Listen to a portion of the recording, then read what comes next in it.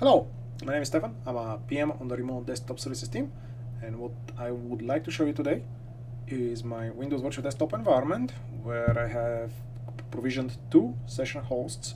Those session hosts are configured with FSLogix profiles to allow for roaming users, and I have an Azure Files as the location where my profiles are being stored. The first thing I would like to show you is the Azure portal, and I've already logged in as an administrator. I'm gonna go to storage accounts. I'm gonna select the one particular storage account that's for my environment. Here I'm gonna navigate to files. I'm gonna open the share profiles, and here you can see that WVD user 002 already has a profile. Here is the VHD. Now we're gonna go ahead and connect with a different user called Alex Wilbur. So let's go ahead and do that. I have opened the HTML5 client. Here I have signed in as Alex Wilbur, and now I'm going to move ahead and establish a session. It's asking me for the credentials. Let's provide those.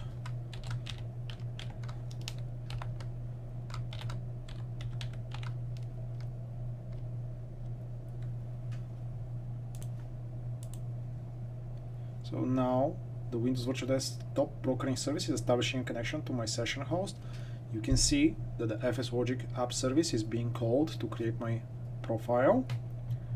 And now the Windows user profile service is mounting that profile and it's preparing my session.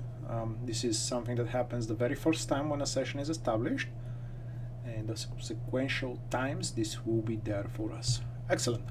So we have our full remote desktop here. I'm gonna go ahead and create 2 files on the desktop that gonna mimic the behavior of the user working in our environment and create some random content. Then the other thing I would like to see, since I have 2 session hosts in my environment, I would like to see which one I'm connected to. And to do that, I'm gonna use computer name.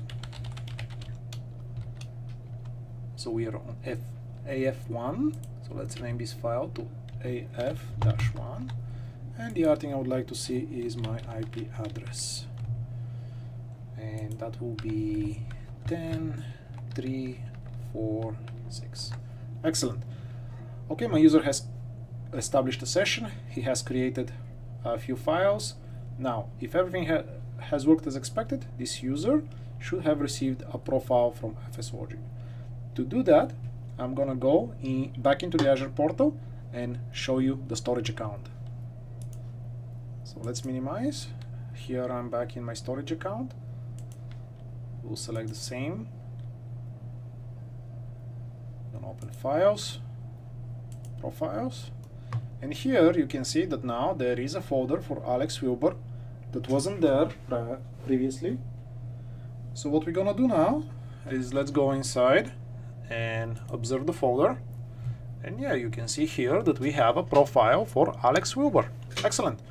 Now let's test the roaming feature.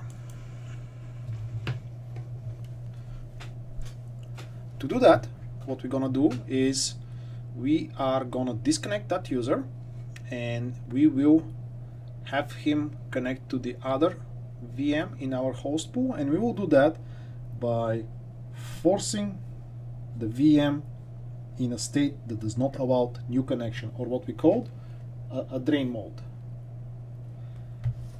I will do that here.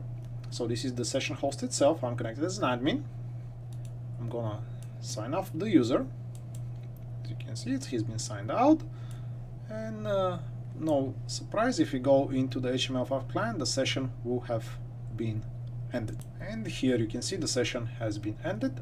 Okay, that's exactly what we expected. I don't want to reconnect right now. What I would like to do is, prior to reconnecting, is go ahead and put that session host in a mode that's not going to allow the new session. I'm going to do that through our management UI. Here I am in the management UI. I'm going to select FA1, which is the session host where my session was. gonna click edit, and I'm gonna say do not allow new sessions.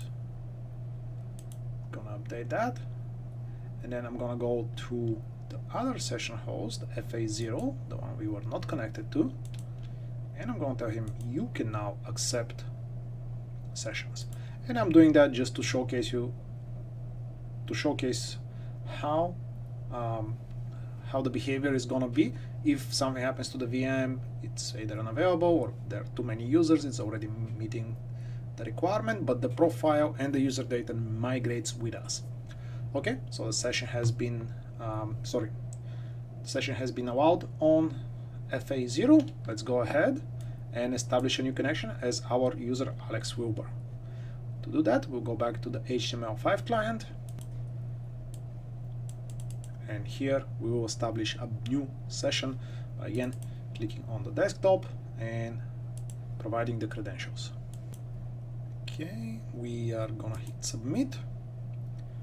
At this point, Windows Virtual Desktop is providing a new session for my user, and the expectation is that that is gonna be on the new session host. And you can see my files are here. Excellent, that's what we expected. Now, to really prove that this worked, we should come here and issue the same commandlets that we issued before. Computer name, and you can see that this time the computer name is FA0 as expected, and the IP address is 4.5, and while in the previous one it ended on 4.6.